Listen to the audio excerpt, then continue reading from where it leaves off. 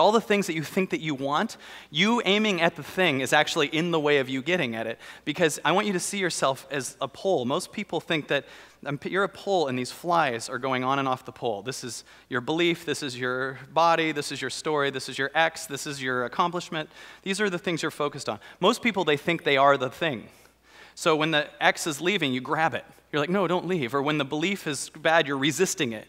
But if you're the pole, you're just here.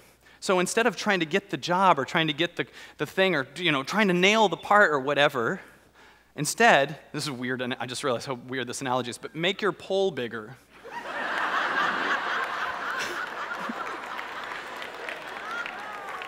Make your pole bigger by not needing those things, but still, that doesn't mean go meditate under a tree for the rest of your life.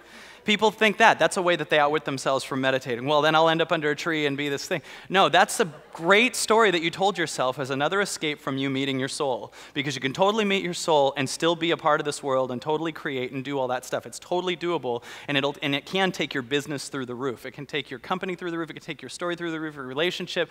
Those are all byproducts. Most people, when we focus on the thing, we sacrifice ourselves.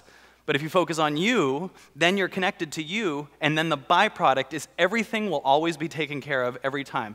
Your health will be taken care of much more, because if you're in alignment with yourself, you don't need to do addictive things.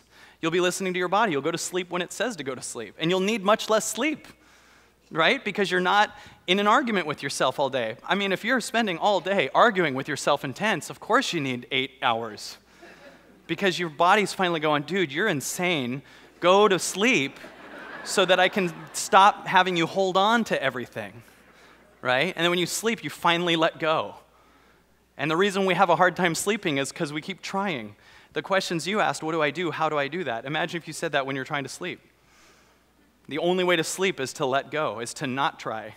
And then people go, how do I let go? My answer is by stop holding on. The thing that you're holding on to isn't a part of you in the first place. If I have to let go of something, I actually have to pick it up, right? If I let go of this piano chord, I have to pick it up to let go of it.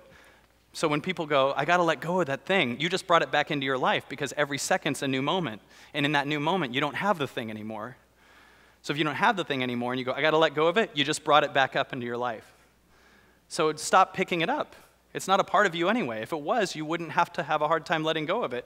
I don't need to keep my arm on all day. This is a part of me. I don't go, oh, I got to make sure it doesn't leave, because it's attached to me. Everything that I'm supposed to have is still attached to me, right? Everything I'm not supposed to have, it can go. And then if I let it go, some of them will totally come back. That's something I feel with love. I have a big belief about relationships that love liberates. I have a hard time being like, I love you, here's all the things you can't do. I can't do that. It's really weird to me. I don't have that ability. But I believe that if I go to a place of love, I love you, and then they would choose to be with me, because it's just a choice, because that feels better. I'm looking forward to meeting someone who knows that, but that's me that feels that way. But if you're in a place of liberating and loving and going in to out, there's no control. I don't want someone because they're scared of me. I want to liberate. So let's liberate ourselves a little bit more, and let's do this exercise. Are you guys ready to try this exercise?